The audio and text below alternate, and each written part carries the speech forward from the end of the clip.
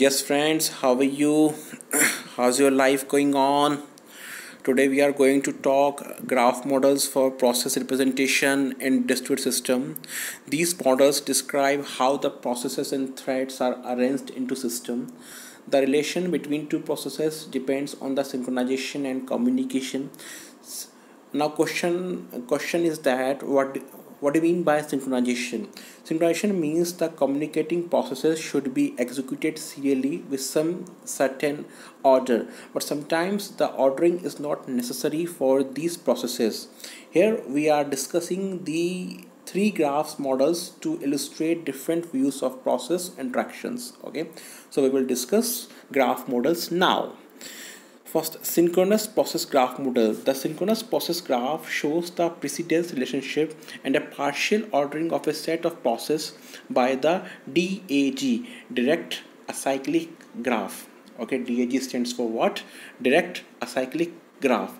These graphs can also be used to analyze the total completion time of a set of cooperating processes.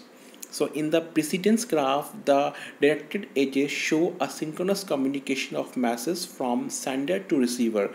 The synchronous communication occurs at the completion of a process and the beginning of its successor process that receives the result of the previous as an input.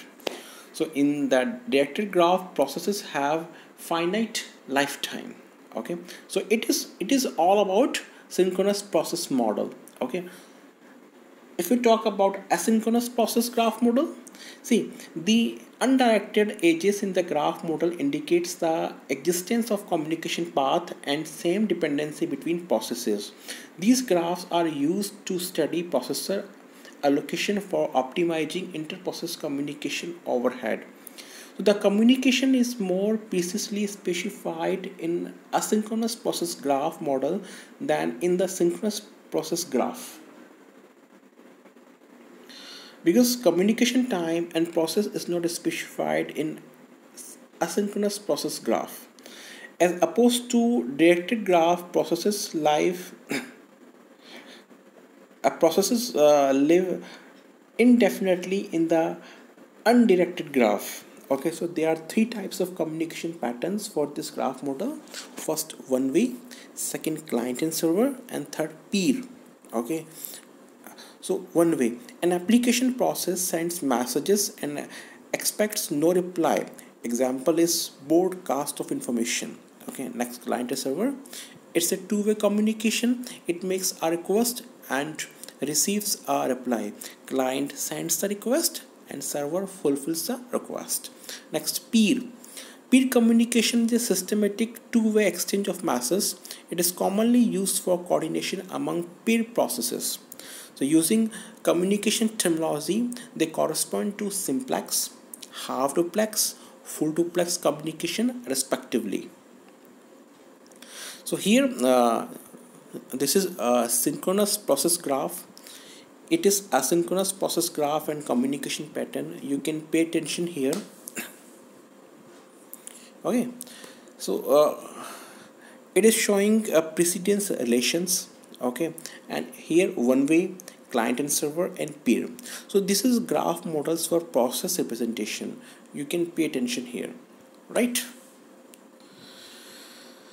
Now let's go to time space model. Both the two types of model were suitable only for performance analysis, but this time space model is sufficient to describe the interaction among processes.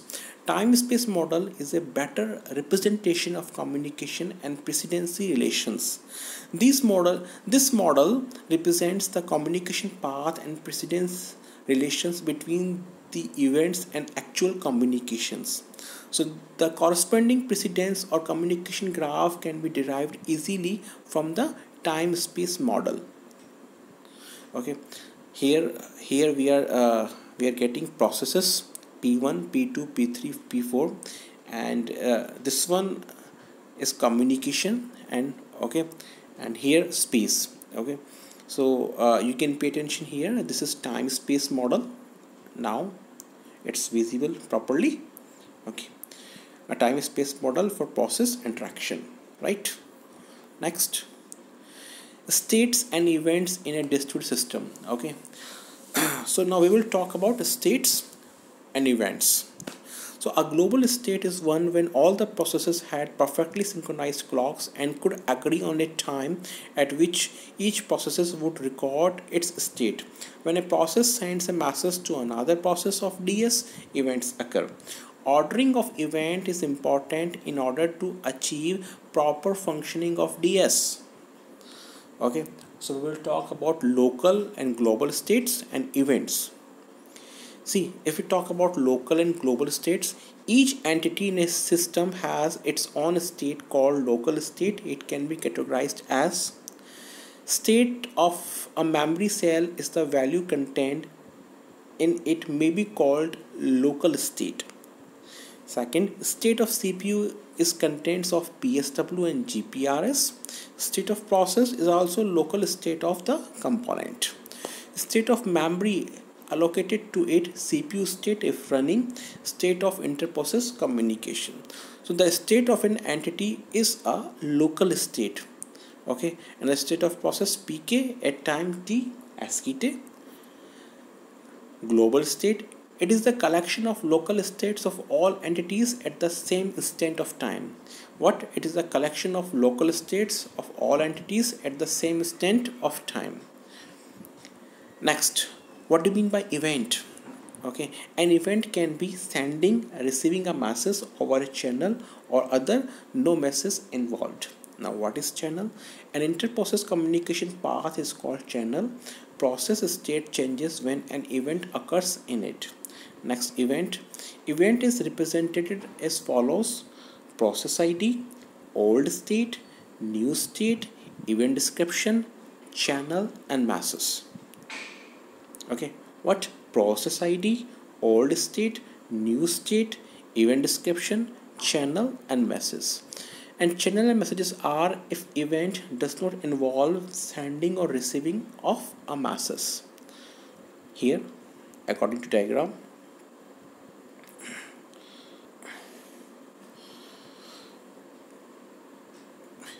here you can see change of state in process. Okay, old state, that is new state. Okay, and it is called event. Okay, next, time clock and event precedence. Okay, coordinated universal time defines the atomic time. UTC signals are synchronized and broadcast regularly from land based radio stations and satellites covering many parts of the world. Okay, global clock, abstract clock that can be accessed from different sides of a district system with identical results, and it can't be implemented in practice due to unbounded communication delays. Next, alternative, use local clocks in processes. Local clocks should be reasonable, well synchronized. Now, event precedence. Okay, here event to E2 indicates event even and precedes E2 in time. Okay, event ordering implies arranging a set of events in a sequence such that each event in the sequence precedes the next one. So a total order exists if all events that can occur in a system can be ordered. A partial order implies that some events can be ordered but not all events can be ordered. So a causal relationship is used for a precedence. Okay, now here rules for ordering of events in a distributed system. See, events, one is category, one is description of rule. Category, events within a process. The operating system performs event handling, so it knows the order in which events occur within a process. Next, events if different processes. Okay, in a causal relationship, okay, such as a cause and effect relationship, an event that corresponds to the cause precedes an event in another process that corresponds to the effect. Okay, so transitive precedence, the precedence relationship is transitive. Okay,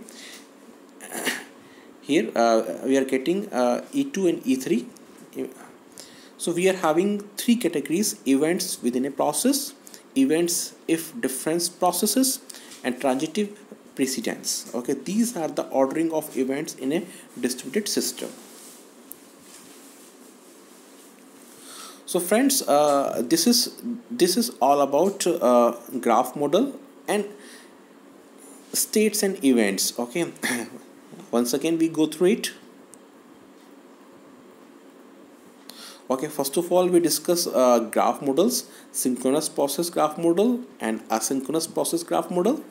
Okay, we discuss three types of communication patterns: one way, client server, and peer. Next we discussed a time space model.